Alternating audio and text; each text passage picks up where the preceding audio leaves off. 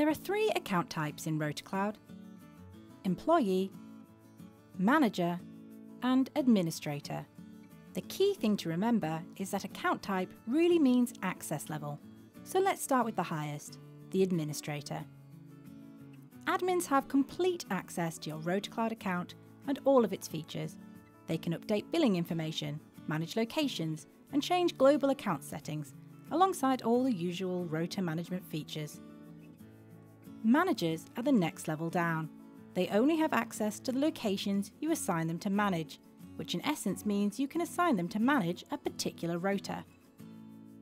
There are a number of optional permissions which you can set on an individual manager basis. This allows you to customize the level of access you allow them. The final account type is Employee. Generally, these will form the majority of users within your RotaCloud account. They have the most basic level of access and can only view information that's relevant to them, such as their own dashboard, leave, and timesheet.